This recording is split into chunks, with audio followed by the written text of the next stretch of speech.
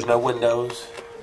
It was a door that was locked from the outside. It had a bed and a sheet, coffee can or milk jug, just depending on what she had in there for me to use.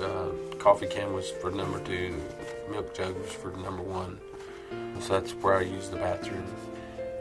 And I didn't eat a lot because she would crush that stuff up in there, in my food, in a peanut butter and jelly sandwich for me to eat it. And I started realizing when I ate, I got stiff, so I wouldn't eat. And my sister would bring me food and slide it under the door. I just got so tired of being locked in there. I mean, because it's like you get a taste of freedom to go to school, and then you come home, and I had to lock myself in there because you turn the lock from the outside and shut the door. Before she got home, I had to have been in there.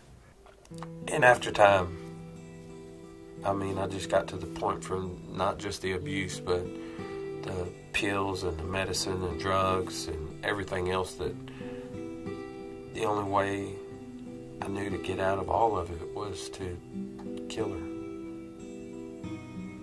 And I took a butcher knife out of the drawer one night, put it under my mattress, because I was thinking about it. And they never locked their room, never. So I was thinking of how I was going to do it and get away with it. And I knew that I had to kill my stepdad first, because he would be the one that would fight the most if he saw what I did.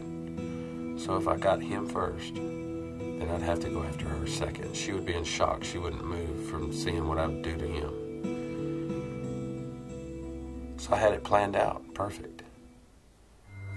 And the night that I went in the hallway,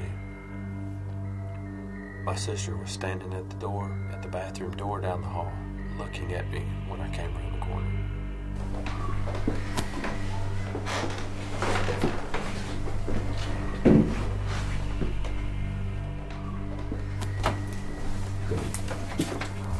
John, what are you doing?